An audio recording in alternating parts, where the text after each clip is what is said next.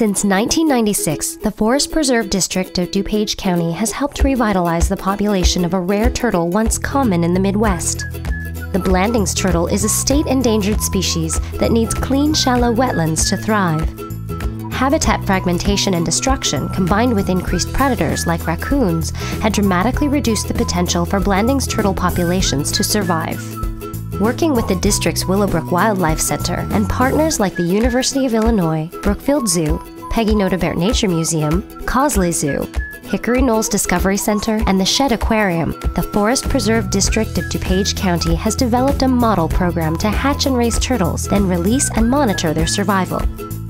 The Blandings turtle rearing and monitoring techniques pioneered by the Forest Preserve District of DuPage County ecologists now serve as a model for other scientists working on reptile and amphibian recovery.